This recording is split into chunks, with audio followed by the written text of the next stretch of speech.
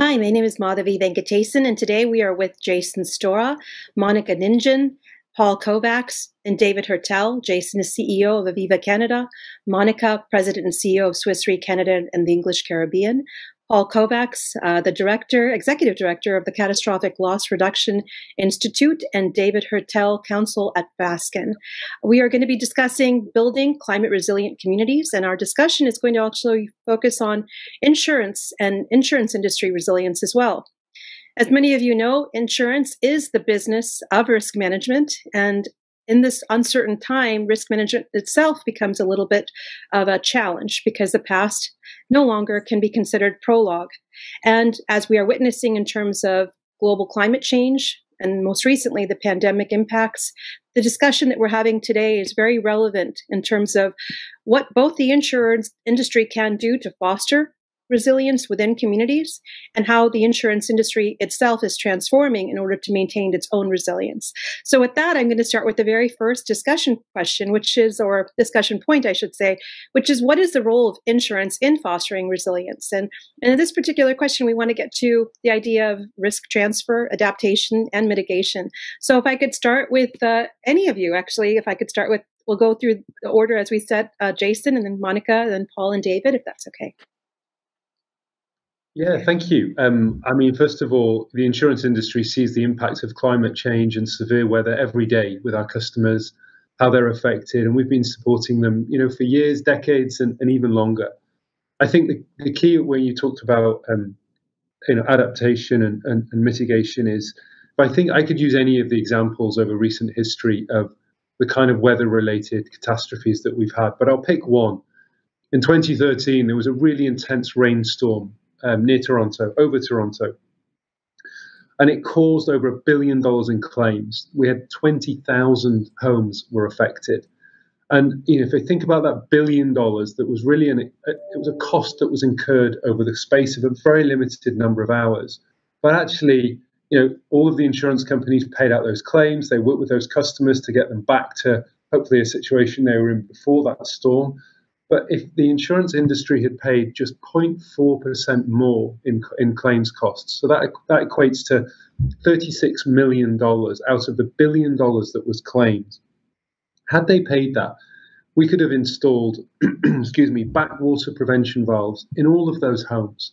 And the so what of that would have been that instead of just paying to recover and paying to rebuild the damage, we would have paid and we would have built those properties back in a better readiness, better preparedness for future events, because we know there are future events. In fact, there was some pretty big storms in the Toronto area just last night. So, I think those are the kind of things that insurance companies need to look at. And similarly, not just waiting for the point that a claim happens, but one of the things we do a lot with customers, as all insurers and brokers do, is to try and work with them to understand the risk mitigating factors. And you want to reward clients that will be more proactive about making sure they have, whether it's a backwater prevention valve or other tools in their homes to help them be more resilient from the kind of weather related events that we know are becoming more and more frequent. Thank you very much. Monica. As an industry, we understand risk in all of its nuances. Insurance absorbs risk, we mitigate threats to society, we bolster growth, and in turn, we help make the world more resilient.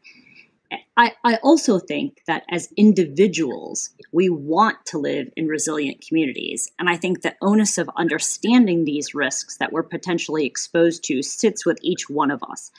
And there's a couple types of resilience that I think people should aspire to. There's the physical safety, but also the financial protection. From a physical standpoint, as Jason mentioned, one of the most important things we need to focus on is building codes. They should be the minimum standard, not the benchmark. And I don't think a lot of consumers understand that. So if you're building a new home or you're replacing something, it's worth spending a few extra dollars to save money in the long run. Insurance and reinsurance companies, we play an important role here. I think one of the roles that we play is to educate people on what benefit those improvements can have. In March, The Institute for Catastrophic Loss Reduction introduced Insurers Build Stronger Homes, and I hope Paul will talk about that in a little bit. The world's first Build Back Better program for insurance and insurance companies and insurance consumers. By upgrading our homes or considering whether to rebuild in the same location following a disaster, we can really improve our resiliency to the increased threat of severe weather. And there's, a handful of things that we can talk about on what that actually means.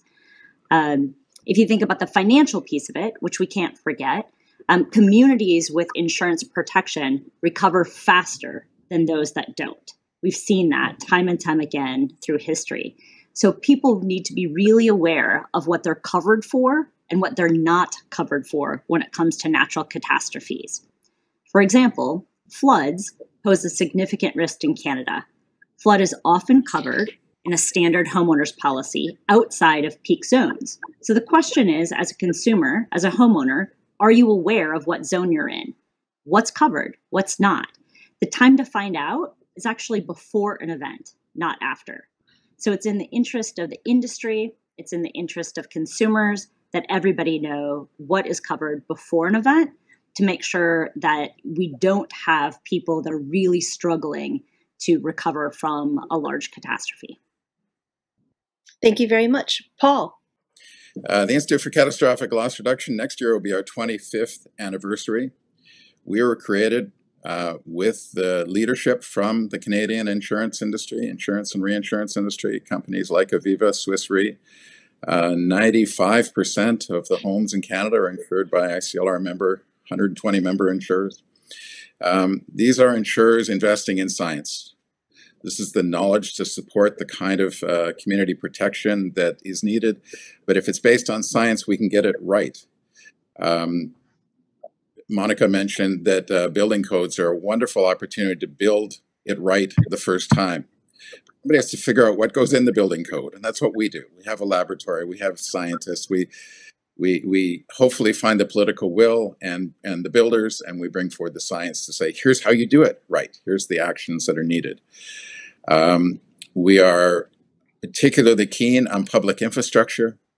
Most of the public infrastructure in Canada is owned by municipalities. They're putting in sewers and roads and all kinds of things. Let's do it right, and let's have the science behind how to do that. And we have a team that's supported by the insurance industry so that the right knowledge and information can be part of the process for those making decisions. As Monica mentioned, we are actively working with the leading insurers in Canada to try to use the insurance process to build back better after an extreme event. The example that Jason used, 20,000 people all being affected by one storm and the insurance companies coming back. If we had that was many years ago, used a program like today and help those people get their home back, as insurance does, but add some extra features that we know would make it better, like backwater protection. We could have done 20,000 valves in that one event.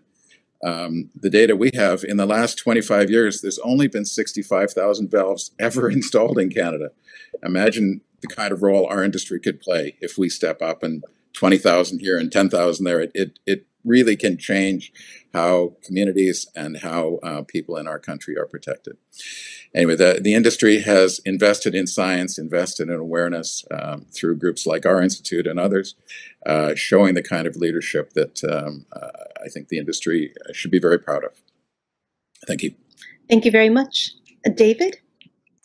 Thank you, Madhavi. I'm more from the political world, having been Minister for Sustainable Development, the Environment, and the Fight Against Climate Change for the province of Quebec from 2014 to 2017.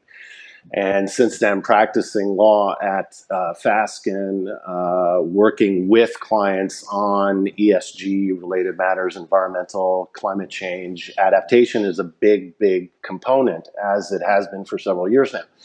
And it's very interesting to follow what Jason, Monica, and Paul have said, because when we talk about building codes, land use, it ultimately gets to the political side.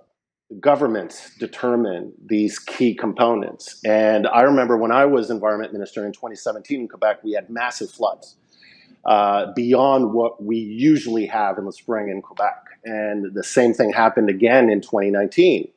And to both Monica and Jason's points, we've rebuilt basically the same way. We haven't evolved because the political will isn't always there. Now, as environment minister, and I was working with my colleague at Municipal Affairs, and we were saying, well, we can't rebuild in those peak flood zones the same way.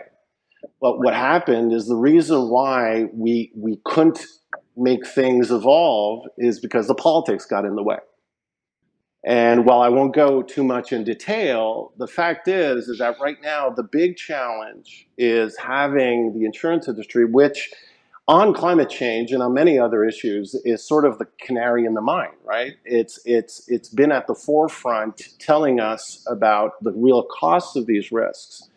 But right now, what is lacking, while there is political discourse on the issue of climate change, the fact is the actual political change to adapt is taking time. It's lagging behind. We have the targets, we have the net zero 2050, we have all these very ambitious targets for reducing emissions, and we've announced at different levels, municipal, provincial, federal, massive investments in Canada, but it's still taking a lot of time. And we still don't have clear direction on land use, on transportation infrastructure, on building codes. And that's still taking a lot of time. So the key here, and I'm very happy to be part of this panel, is to see how we can break down these silos between the different levels of government, how we can work better with the insurance companies, with the financial sector.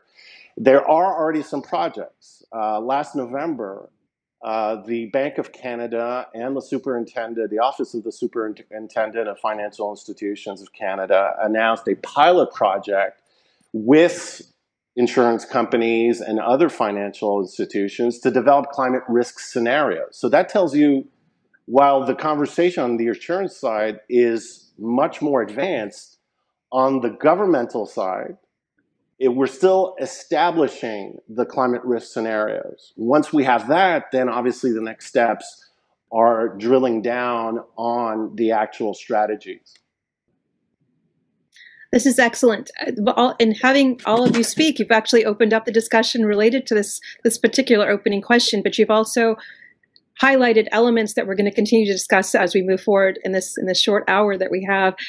The one is that you brought up is this idea of government intervention, which we'll be getting to in 1 second. But as Monica brought up, the idea of individual initiative or individual proactivity with regard to looking at building codes or looking at specific policies that could protect the individual homeowner in the event of a catastrophe. And additionally, the other elements that you've also brought up are also the proactivity that the insurance industry could have in the deployment of mitigating elements, just as simply as flood valves or forgive me, Paul, I'm not as privy to the elements that you discussed, but maybe you can elaborate in a minute. But what you're bringing forward is that this needs to be a stakeholder engagement model.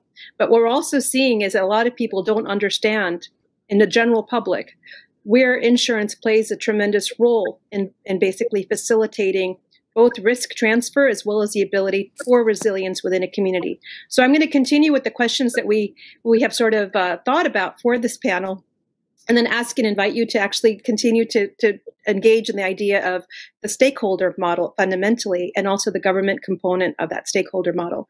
But going back to, if I could, just with risk itself, the pandemic has actually exacerbated people's perceptions of a global risk. It's almost a precursor, a more tangible precursor to the potential climate change risks that we will be facing. So we'll talk about that as well in a second.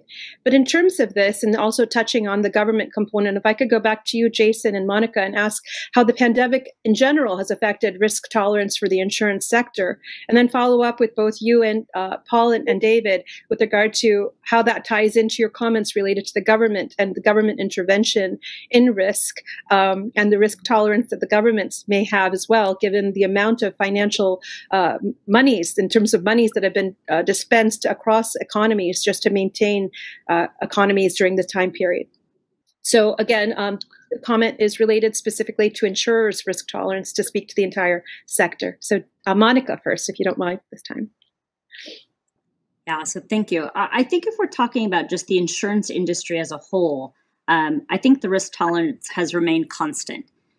What the pandemic has done is it's underlined the importance of something that we already knew. The more prepared you are for an event, the better off you will be, and the better off you'll be able to manage through it.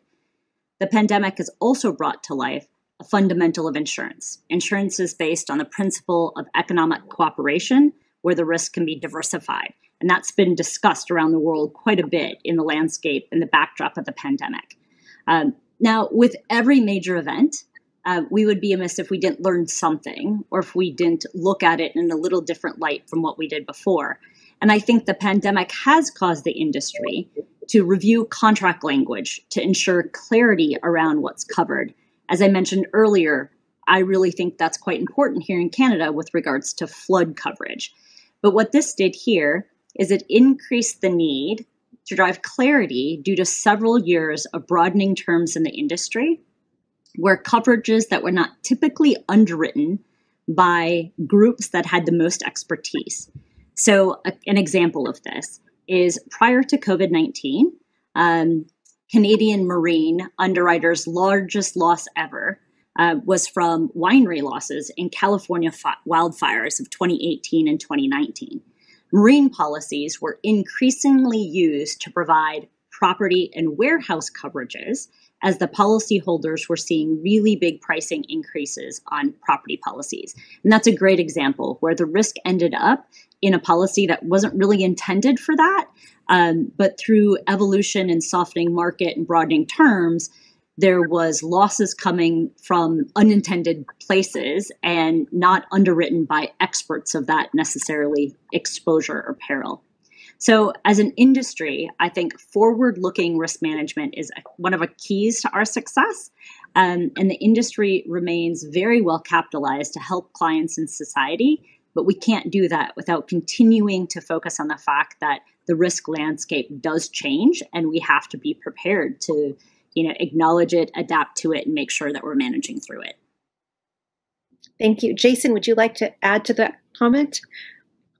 Yeah, I mean, I agree with everything that Monica said. I think I certainly agree with the fact that the pandemic didn't change risk tolerances from a day to day. You saw, you saw insurers step up to provide relief measures and support to customers. And I don't think it created a pendulum swing in any way in terms of appetite or tolerance. But I think what it definitely did do is it exacerbated some of the underlying flaws and problems that we had already in, particularly the commercial insurance market. You had years, almost a decade of underpricing, loss costs that were trending upwards, higher than rate or inflationary increases, and you had capacity challenges already in the market because there was underperformance. And unfortunately, all of those things got exacerbated with the pandemic. But I don't think it was the pandemic that caused those stresses and strains to play through the market in the last little while. I think the other thing that I'm very conscious of from a pandemic perspective is, and I've said this before in different forums, but there are 4 unequivocal learnings from COVID when it comes to climate. The first is that we all saw the profound impact of COVID, but that pales by comparison with the impact of climate change. And interestingly, I think that's quite worrying on a number of levels, but not least because so many governments around the world have spent so much money trying to support businesses and the economy and individuals and society through the pandemic, that will they have the same willingness or money available to invest in the kind of things that are going to be needed to support us through climate change? And I'm not sure they will. But the second learning is that the most vulnerable got hardest hit. I think Monica said something a few minutes ago about businesses, individuals, areas, countries that have the most insurance are the quickest to recover. And on the other end of the spectrum, unfortunately, it is the most vulnerable that were hit with COVID, and it's the most vulnerable that get hit when they don't have insurance, and unfortunately, the most vulnerable that they get hit with some of the terrible impacts of climate change. And and weather and severe weather and catastrophes. The third learning is that you can't pretend that climate change doesn't exist, right? Burying your head in the sand is not going to make it go away. In fact, as we all know, it's going to make it worse.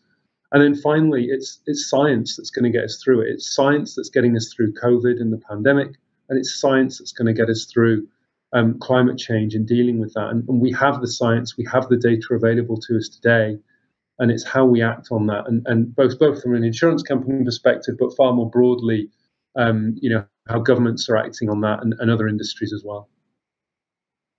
Thank you very much. I'm just going to restate the question a little bit, because with each one of you, we get a little bit more information about how we can articulate. So in this particular case, we've been just looking at insurers' risk tolerance. And David and Paul, I would like to ask and invite you to talk about how governments can get involved as well in terms of this and what their limitations are, especially given that Jason just brought up about the fact that the vulnerable across the board, regardless of what country we're in, have been most adversely impacted because of the pandemic, and definitely are predicted to be the most adversely impacted when it comes to climate change. It does seem as though we need to look at public entities in terms of support for these particular groups. So any comments you'd like to make or share?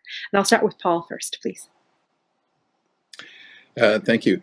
As a typical economist, on the one hand, on the other hand, in my opinion, the pandemic has absolutely changed the appetite of governments in Canada for risks of this nature. Let me identify just a couple tangible changes that break from decades of policy. In 1970, so 51 years ago, we created a policy after an extreme event. The government of Canada will support the provinces to support municipal governments and homeowners and small businesses, etc., after a flood, after a wildfire, after a natural hazard. And SARS made it absolutely clear a health crisis would not ever get support for provinces. No money was ever paid for health issues in the past. That's now, it was a lot of money was spent to the provinces, which was just prohibited in the past and is now part of our new way forward. That same agreement said that the government would never support commercial enterprises. There was never any way that a company would get money from the government to support them through an extreme event. That was just not permitted. Homeowners could get help, provinces could get help, but it never went to the commercial side. And again, that changed with the pandemic. There's a conversation taking place in Canada with the insurance industry and the government of Canada about really extreme events, which in particular are earthquakes. And there's an urgency, there's an energy in that conversation that wasn't there before. So the pandemic has, in my opinion, really changed the understanding in government that unlikely events can happen during your term.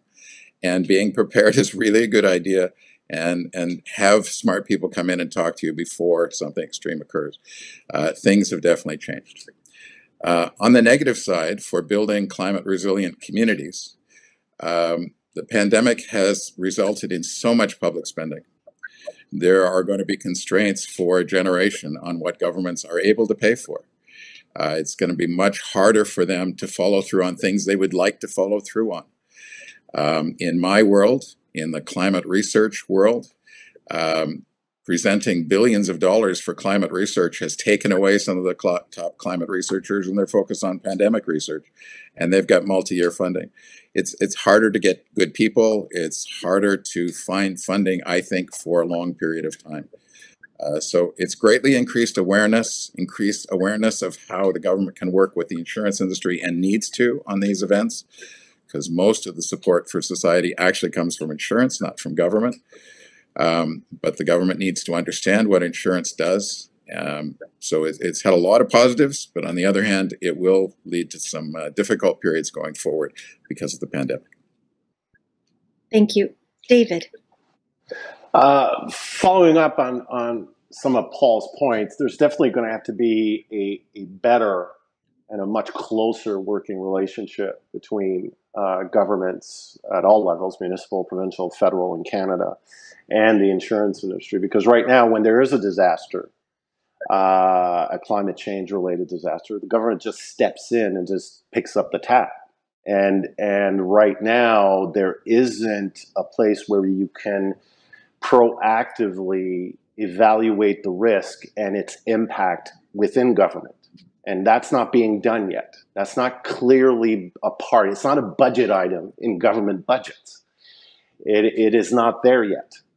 And while there are pilot projects, there are efforts of going there, it is clearly not integrated in the way governments work. Several examples from the political side again. Right now in Canada, we're in the middle of a federal election campaign. That's literally 2/3 of the way done. The election is September 20th. And I look to my colleagues here that might be following this. Have you heard anything really about climate change during this campaign? No. There hasn't been a peep about climate change. And when you poll Canadians and say, well, what will drive your vote in the next election? And you see this in provincial polls and you see this in federal polls as well. A very small percentage of the population will say climate change will be the deciding factor in my vote. And so from a political side, there's a lot of difficulty here. And as Paul said, the focus with the pandemic has obviously been healthcare. And healthcare in Canada is public, it's government. And the real battle right now is, in a federal system, who's going to pay the tab, the provinces or the federal government. And at the same time, the climate change issue has been a bit, while we're talking about it, this summer, British Columbia was literally on fire. There was a drought in Quebec this summer, a drought, unheard of, or very rare in Quebec, and it affected agriculture, it affected a lot of different industries in Quebec. And while we were faced with these massive incidents, these massive challenges, we still have yet to take that step. For example, going back to land use, right now we have a completely antiquated tax system here in Canada. The way municipalities are funded is through property taxes. And so what happens is that this favors urban sprawl. So it comes back always to money. And political will right now is focused on the two key centers for expenses for provincial government, which are healthcare, obviously, on the one side, and education on the other side. So right now, while it is top of mind, we're talking about this, politically speaking, we have yet to see that switch to clearly integrate in financial planning the climate risks, and therefore the needed transformation of how we tackle risk and how government needs to tackle risk with the financial sector and, of course, with the insurance industry. Well, this is a perfect segue to another discussion point that we have, which is related to directly the relationship between government, regulators, and the facilitation of insurance markets, whether they be government underwritten or private sector insurance. But the question I'd also like to just, in terms of just in bringing all the different comments that have been made together, is one aspect of all of this that's also been stated among Aviva's materials, is in terms of their public materials on this subject of climate change, is the cultural shift that's necessary in order for all stakeholders to actually start to engage and work together rather than working in silo as if this problem was just unique to them and their challenges. So you've brought up this in your different speaking points just now. So I would like to just ask you if you wouldn't mind maybe re-engaging in those with regard to the concept of stakeholder engagement. How do we work with governments in order to basically facilitate a private sector enterprise that in and of itself is foundational to the economy that we currently operate in? And in saying that, what I'm specifically noting here is, as you've just brought up, David, the lack of the discourse in this election season in Canada with regard to climate change makes it very clear that what people are hearing determines what they're going to think about. So in many ways, insurers can actually promote engagement on these issues based on how they choose, as Monica brought up earlier with one of her comments specifically with regard to the housing structure and the building codes, how individuals choose to acknowledge climate change in their daily decisions in mitigating their own risk. So I'm going to restate this because I know I've said a lot, but what I'm just going to ask you, if you wouldn't mind, is how do you see a potential relationship occurring between the private sector and the public sector, and what would be a selling point? And perhaps maybe is there a role for insurance to play when it comes to educating the general public to not just be an entity that promotes risk management, but also one that promotes risk awareness? And if I could, maybe I'll go in an opposite direction. I have not ever started with you, David. So if I may start with you, then I can go David, Jason, Paul, and then Monica, if that's okay. Thank you.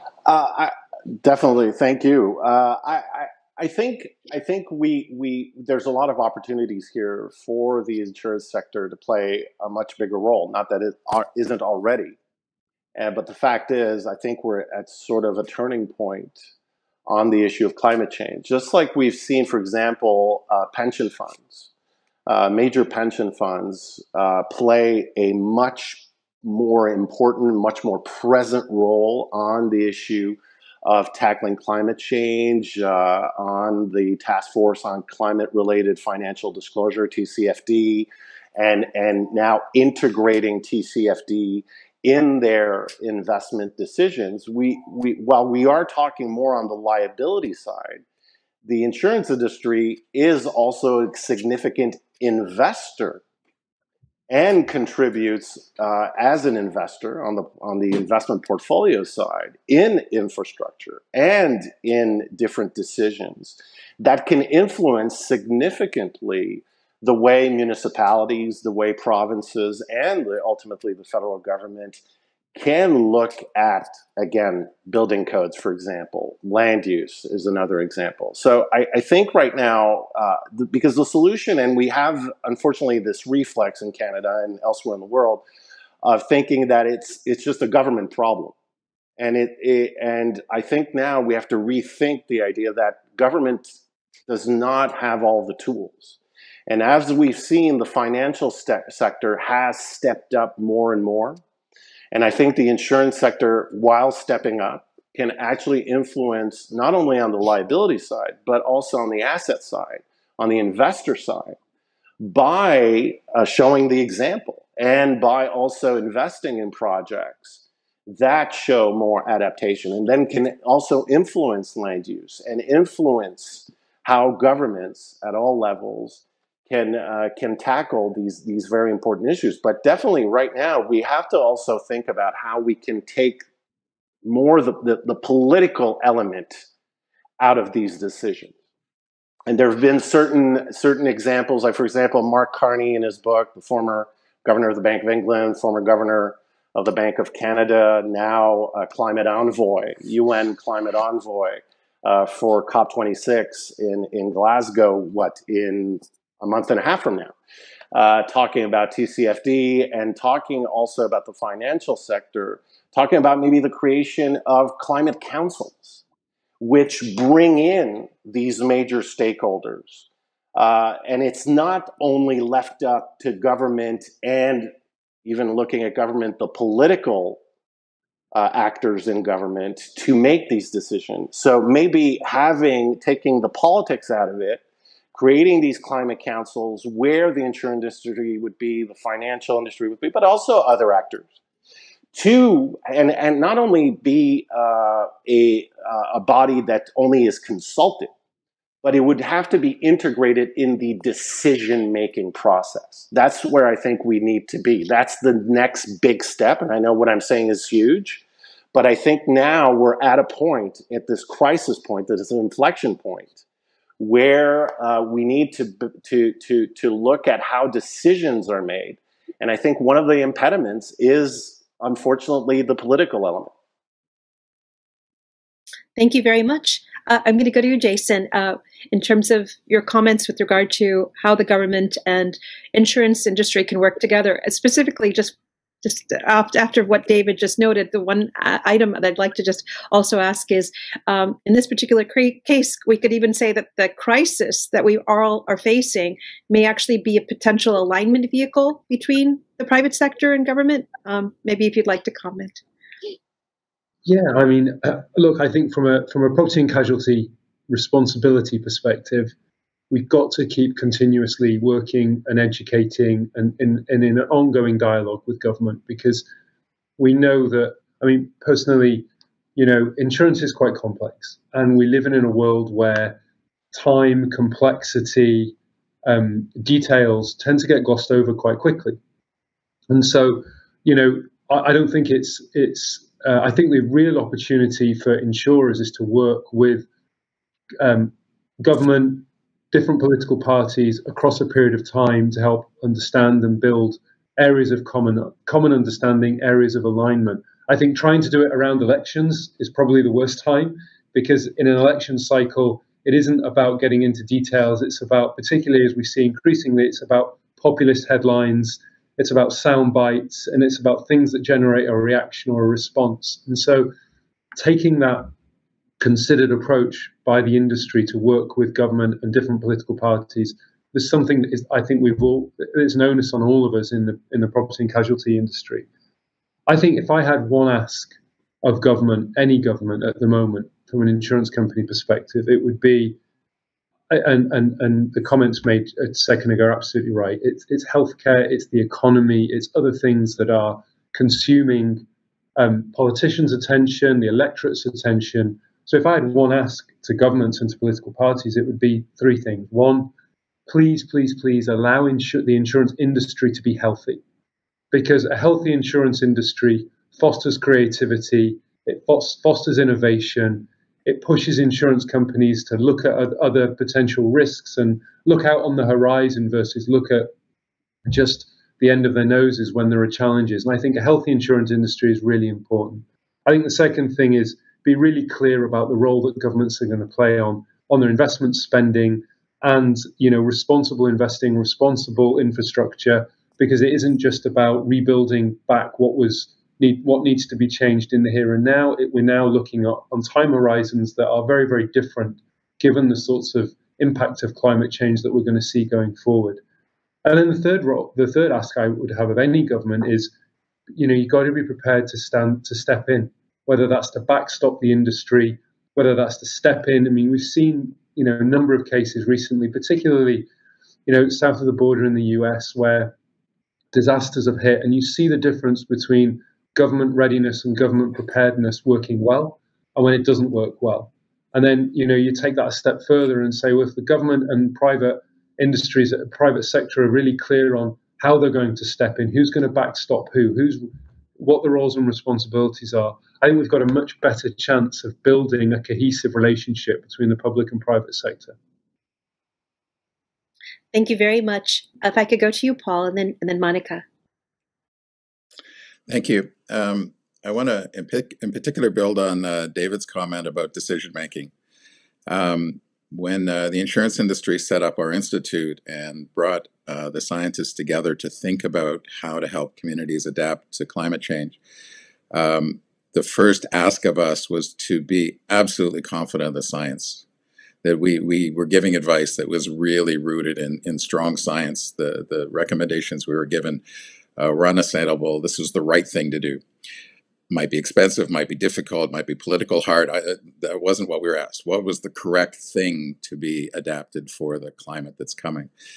As we got very confident that we knew the answers, now the issue turned into how to get decision makers to implement those things. And this is a different ask of us.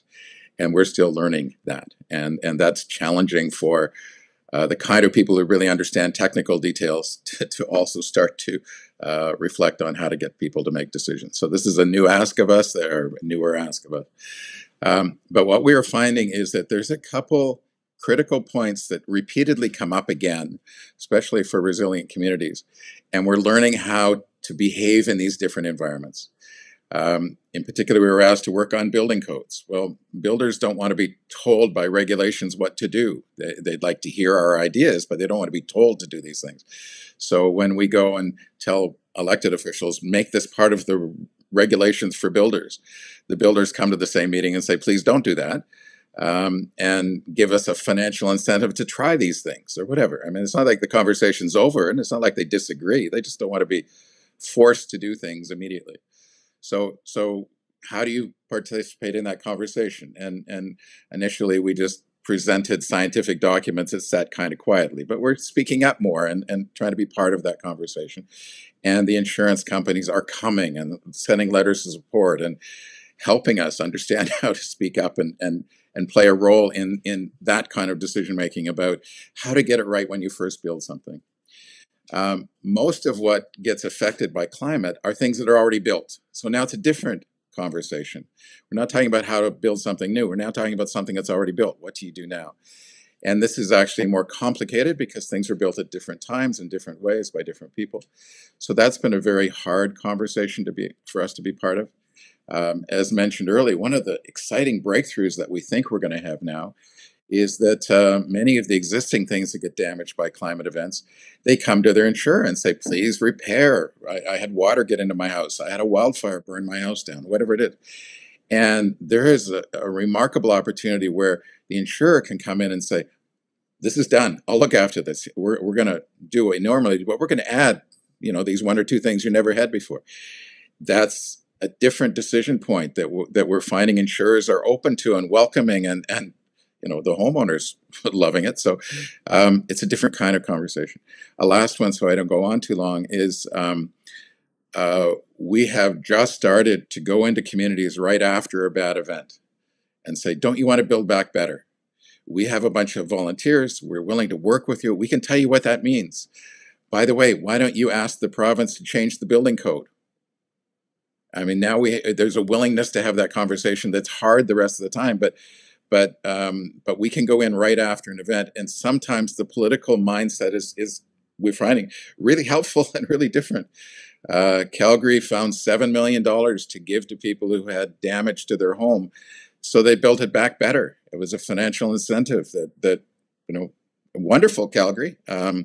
And they wouldn't have done that on a nice day, but they just had a terrible storm, and they reached in and things. And we're having conversations in a number of communities right now where the political mindset is welcoming of the science because they wouldn't have known it before, but more willing to try things. And we're finding that that's a really intriguing opportunity to work with insurers, to work with communities, to work with elected officials, to work with builders who also are trying to do things differently. So we are trying to take the science, but increasingly focus on the decision-making process. We're finding some areas are really, really hard, but there are some areas that we are finding are open and welcome and are willing to try things that the rest of the time are very hard to do. Thank you very much. Monica. Yeah, I think, listening to the other panelists' comments, I think the summary of this is that this is a pretty complex issue across lots of different stakeholders, right? Governments, regulators, insurance companies, businesses, consumers. And solving the big topic of climate change, it looks very different depending on if you're looking through the lens of flood or hail or wildfire and how it affects different people in different geographies and different municipalities. So I think that everybody has to come together and pull together to be able to position ourselves much better in 2050, 2075. And part of what that means is these parties coming together and finding the expertise, the science, the knowledge, and the know-how, and bringing it together, because no one individual stakeholder can do this on their own. That's clear. So creating the right conversations, creating the right platforms to be able to bring those parties together and to talk about, to just Paul's examples there, bring the parties together to find the right motivation to be able to make change is going to be really important to the future of climate change in Canada. Thank you very much. I'm just going to talk about one little thing that you all brought up, which is this idea of information. And if you have the idea of information being freely exchanged and accessible to individuals, then more than likely it's easy to find a common ground with regard to putting in these mitigation or adaptation vehicles that are needed. But one thing that we see in our economy, and you've also brought this very much to light, is there are information asymmetries that exist. And information asymmetries arguably exist at the consumer level or at the individual or community level. And so one other thing that you all brought up, which maybe you're going to solve your PR problems today, is you brought up this idea of the insurance agency as the influencer. And I automatically, my mind went to social media influencers, because perhaps maybe that is also in some way what we're talking about here, and something that we've never really thought about insurance being that exciting, but perhaps maybe it does have that potential. So just tying that right here to educating the public and insurance as an influencer, and the information asymmetry issues, and also what you brought up with regard to science. The fundamental issue that you've also addressed is the proactive versus reactive issues that are also surfaced in all of this.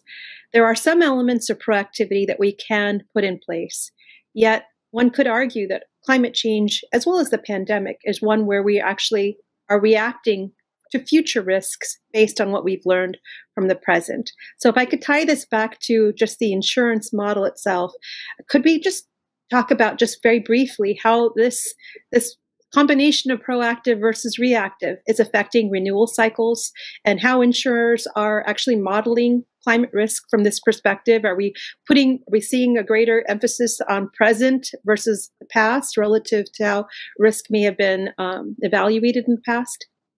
And if I could ask this of Monica and Jason, and if Paul and David, if you'd like to make any comments, please tell me.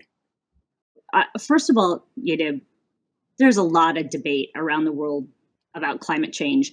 And quite often that's driven by models that look very far into the future, with planning horizons on 2050 or beyond. Now, thinking about 2050 and beyond, it is very important. But we also need to think about the risk that we have now and the risk that we see within the next year, as insurance policies and reinsurance contracts are often written on a yearly basis. So the question becomes, how much of a role does climate change play today? And although we have historical records for tropical cyclones, including hurricanes, dating back to the 1850s, the confidence diminishes in the quality of the data the farther back that we go in time. So our natural catastrophe models are weighted to more recent events simply because the quality of data. At Swiss Re, we use proprietary models to assess natural catastrophe risk, and our scientists in our catastrophe perils team stay up to date with both the latest scientific consensus on climate change, but they're also looking at technology changes and data changes. In the area of physical climate and natural catastrophe risk, two discernible trends are clashing to create what I would call the perfect storm. One is the continued growth in urban sprawl and high-risk areas. So we've talked about that a little bit here, but it does come into play. The second is the mounting threat posed by climate change, specifically on secondary perils. So that would be something like hail, flooding, wildfire, and how that's becoming more and more linked to extreme weather. For the insurance industry, that means we have to cope with higher losses as well as dealing with greater uncertainty. And it calls on the insurance industry to fundamentally challenge the risk assessment, the technology that we use, and the risk knowledge that we have that we're deploying into the market on a daily basis. Thank you very much, Monica. And Jason, in terms of just the proactive versus reactive methods that are put in place, it's a very much of a balancing act. So I was hoping you could comment on that as well. Yeah, I'll look at it from two perspectives, which Monica covered off as well. I mean, I think there's the model aspect and understanding the risk, and then there's how do you manage the risk? What do you do with that? You know, from a model perspective, I mean, I think about the first 6 months of this year, and in Canada, in the first 6 months of this year, we had virtually no catastrophic weather. We had no severe weather. I think it would be foolish, and I don't think any insurer is thinking that the first 6 months of this year will repeat themselves automatically next year or the following year.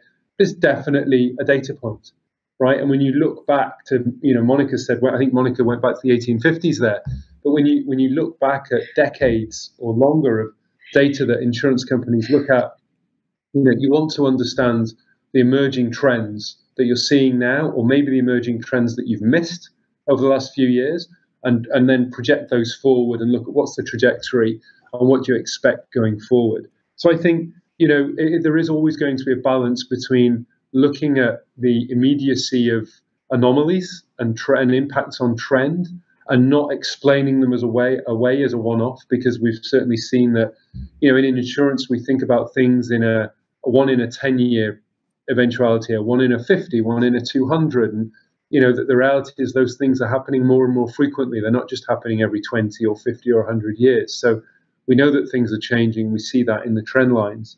I think the other thing is just what that means from a risk management perspective. Insurance is about risk management. Now, sometimes that risk management is very passive, and people would consider that the risk management is taking an insurance policy out on their property or their assets or their business or their car. I think what we're seeing is, an emergence of new data or shifts in data, as well as understanding new risks that are emerging right now. I mean, obviously, if we have a really live example at the moment with the pandemic, it's not climate related necessarily, but 2 years ago, I don't know that insurance companies en masse were thinking about pandemic as being as potentially problematic. I know, all credit to Monica, actually, Swiss Re did do quite a lot of work around pandemic exposure, but it just wasn't something that was consuming insurance companies' dialogue or thinking, and it wasn't something that was consuming insurance customers' demands in terms of their insurance needs. So I think looking at new data and new risks emerging around climate is really, really critical. But it's always going to be about having a balance. Even if we see more frequent severe events, it's putting that in the context of, well, what happened in the last year, what happened in the last 5 years, 10 years, and what does that mean going forward? Thank you. I'm going to go to Paul and David as well, because there's one aspect of this that's also related to some of the comments that you've made related to government. When you look at the government, especially if you bring up election cycles, this idea of forecasting for the future, putting in strategies for the future that would be proactive, seems to be somewhat challenging. So perhaps if you wouldn't mind addressing that. But Paul, you may have another comment to also make. So I'll start with you. The small part I wanted to add, building on Monica and Jason's comments, I was a volunteer for the Intergovernmental Panel on Climate Change for 20 years, and we had climate models. These were complicated models predicting rainfall and droughts and things of that nature. But 24 years of working with insurance companies don't model climate change. They model climate-related hazards. So they look at trends in wildfire and trends in hail and trends in basement flooding, and they have some climate models as well. But insurers are managing particular hazards. And when they're asking us, what's the science to prevent a basement from flooding? It's not prevent climate change damage, it's prevent basement flooding when it rains really hard. So that mindset, in my opinion, is not yet embedded in government behavior. It's showing up a lot more in municipal behavior. When there was a hailstorm in Calgary wanted to think about hail damage prevention. When there was a tornado in Barrie wanted to be ready for the next tornado. And when there was a wildfire that destroyed Lytton, British Columbia, Lytton wanted to be ready for the next wildfire. So it's allowed the industry to have a very natural conversation at the local level, but at the national conversation about climate change, I'm not sure that connection has quite happened yet. So this is a difference, in my opinion, between how insurance is the business of managing risk and is thinking about specific climate-related risks and what's behind them all. And the government is catching up, but not all the levels of governments, and not even some of the broader entities like Intergovernmental Panel on Climate Change have caught into this way of thinking that matters a lot for how to properly adapt for a changing climate. Thank you for that point. I'm going to, before I turn it to David and ask him to add a little bit, I'm going to ask you one other element to think about here. I mean, when we look at any kind of change, you always say all change is local, or all government, or any kind of real action item starts locally. So we go back to the actual topical element of this discussion, which is our local communities and climate resilience. When we look at that, local communities more than likely are able to be more proactive, principally because they have more interconnection with one another, which goes back to this idea of cultural change from the Aviva report. So the question that I have for you, David, too, is when we look at the national level, you might see a lot of limitations. People are very focused on the national level, yet their actual impact is so much greater on the local level. And so maybe this also goes back to the insurance influencer tactic. Maybe it should be focused on local issues, local events. So, David, would you have some comments to make there? Well, absolutely. While you're right, the change is local and the municipal level is the first line of defense, so to speak, on climate change. The problem is that almost all the time, where does the public money come from? It comes from the provinces and it comes from the federal government. The municipalities aren't equipped financially to tackle these issues alone. And the fact is that when you talk about influencing, I was thinking, again, we've seen in the financial sector, you've seen private equity funds, you've seen pension funds come out and influence and really transform their role. I think it was a year or two ago, a Norwegian sovereign fund decided to get out of Alberta oil sands.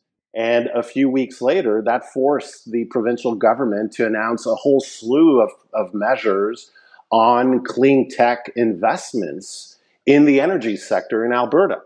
That's one example. There are plenty of others. And here in Quebec, for example, La Caisse de dépôt, which is one of the largest pension funds in Canada, major pension fund, has now integrated several policies regarding climate change and their investment policies, integrating TCFD models, integrating a lot of other models, now forcing investment decisions. It's even tied to personnel bonuses. Personnel bonuses are tied to climate change goals. And so I think right now we can see these proactive steps actually work, and I think the insurance industry can play an even bigger role in influencing. Again, I'm going back on the asset side. Let's not forget the insurance industry has a lot of assets and a lot of investments, and these investments can influence change at the municipal, provincial, and federal level. That can the integration of climate change strategies and policies, because the governments are concerned with emissions. And going back to Paul, Monica, and Jason's point, while the insurance industry is more focused on specific risk and managing those specific risks and the ensuing liabilities, governments are looking at emissions reductions and are not achieving their goals. The first 5-year compliance period for the Paris Accords is next year. And we already know that Canada will not achieve its reduction targets, and the provinces are not achieving the reduction targets. So there has to be that connection here. And I think just like other players in the financial sector have been able to intervene and come in and play a much more public and influential role, forcing governments to do more, I think the insurance industry can do that as well. Thank you very much. And with that, I'd really like to say thank you to all of you. We have had a nice animated session where I think everyone has had an opportunity to address the issues from their perspective. And I thank you for that. But it also leaves us with at least for me, as your moderator, leaves me for wanting so much more discussion on this particular topic, because it shows very much, in my opinion, the relationship between private sector interests, community interests, the relationship between community and government, and also then again, the relationship between the government and private sector.